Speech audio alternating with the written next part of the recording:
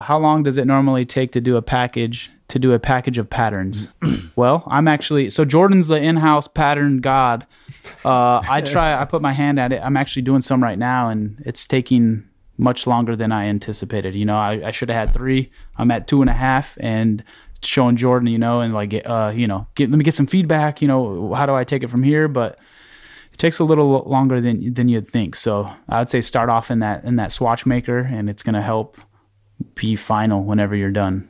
I would say totally depends on the pattern, first of all, the style of what you're going for, and also if you have any assets that you can use in that, like if you have logos or any badges or any things, graphics that would fit into that, instead of just making every piece that goes into the pattern from scratch, which is going to definitely take you longer. So great point. Yeah, use the assets you have so you're not like totally reinventing the wheel. Yep.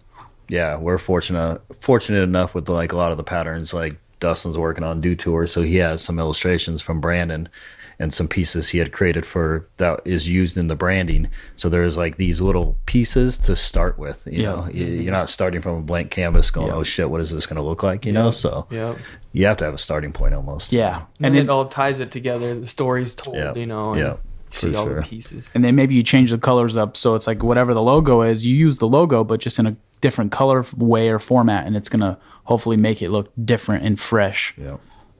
One thing we do a lot is like the sticker bomb style, and a little trick or tip is like inversing the art if it works and adding like a stroked outline to it, and then so you have 2 of the exact same piece, but they're just flip flopped, and then you can use that to help make more space, or then take that same thing and scale it halfway down. So then you have some that are big and then some that are small to give it a little variety, and that just helps eat up space quick. Yeah. And if you have that stroke on there, they sit on top of each other better. Yeah, exactly. That's a good cheat code. Yep, for sure.